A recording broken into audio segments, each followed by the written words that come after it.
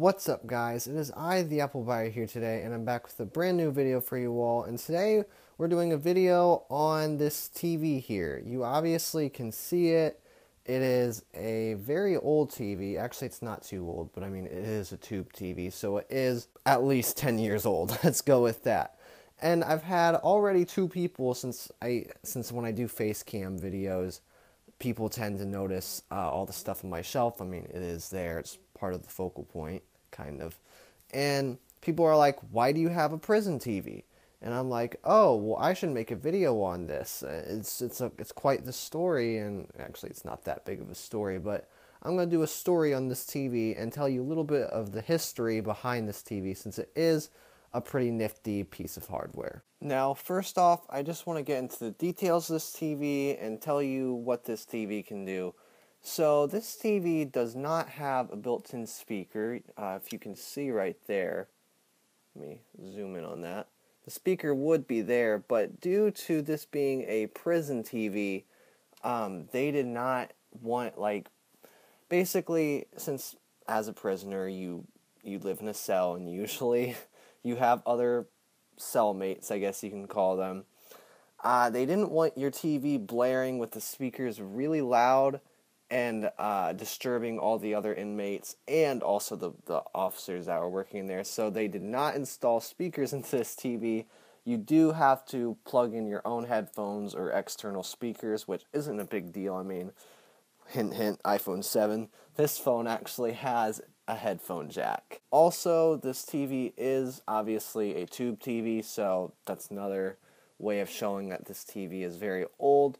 And this TV only supports the composite, obviously, but it only supports the coax cables. You can see it kind of down there, kind of.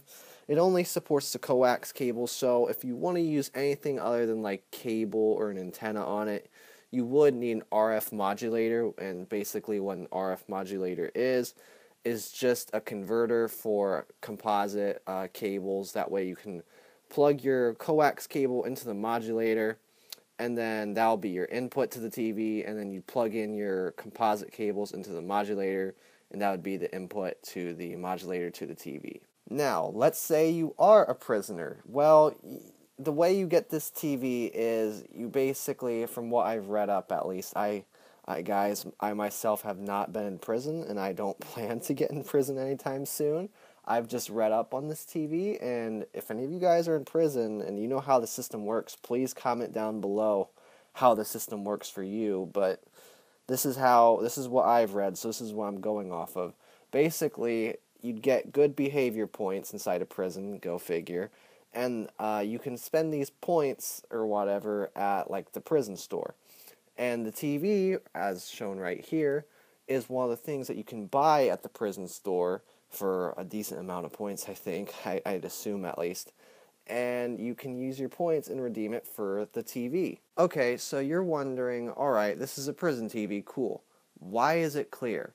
Well, the reason why this TV is clear is because if you wanted that luxury of having a TV inside of prison, I mean, especially with these tube TVs you can fit all kinds of stuff into, really.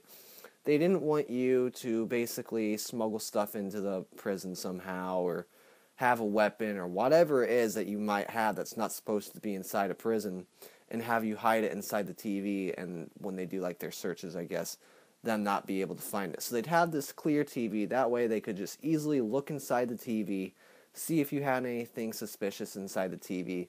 That way they could know if you have something you're not supposed to.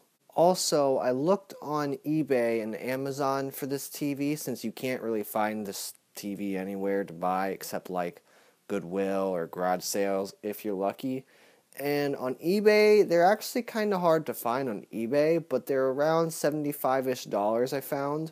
And on Amazon, well, this TV isn't even on Amazon, so you can only find this TV probably on Amazon or garage sales. You'll find it kicking around somewhere if you really put your heart to it and tried finding one of these TVs. You can find them, but I kind of want to say they're rare, but I don't know if they're rare because no one ever talks about these TVs, and no one really uses them either, honestly. Now, I'm sure many of you are wondering, how did I get this TV? Did you go to prison?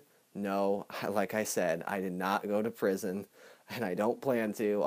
I'm not any delinquent or anything, guys. But basically, my dad found this TV at Goodwill.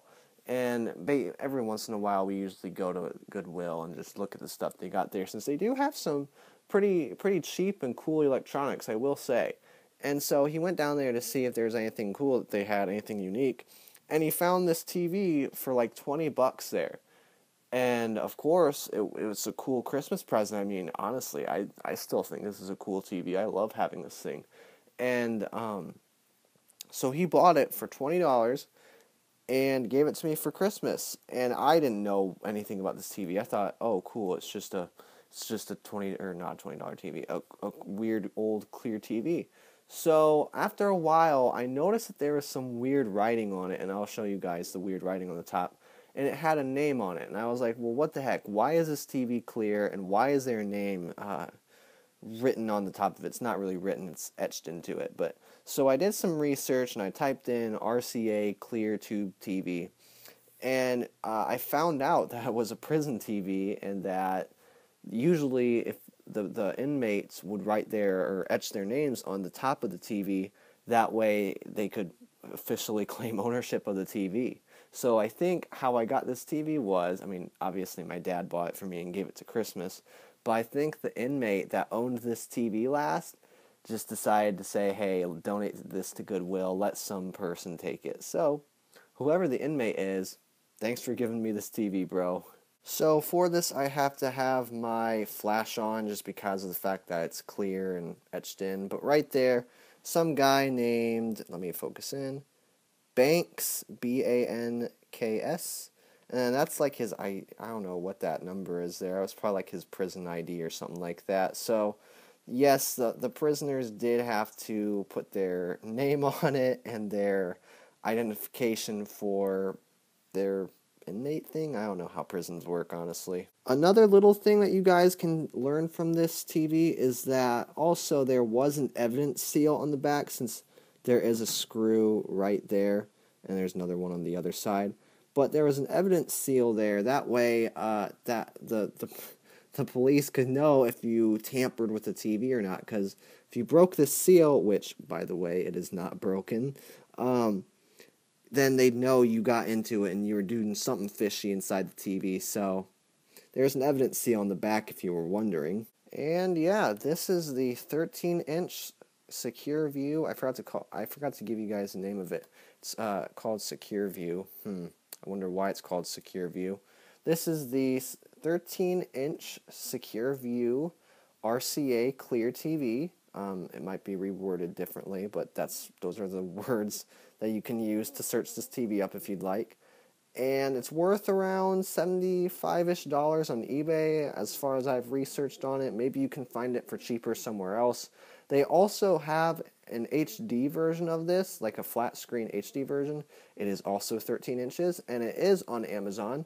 So just type in clear. I'll just link it down in the description, actually. I'm not going to give you that guy's name of it, although it is similar to this TV. But this is my clear TV, the prison TV. A few of you have asked, and I thought, hey, why not make a video on this, because this is a cool TV, and I really like this TV, and my gosh, there's politics on my channel. Why is there politics on my channel?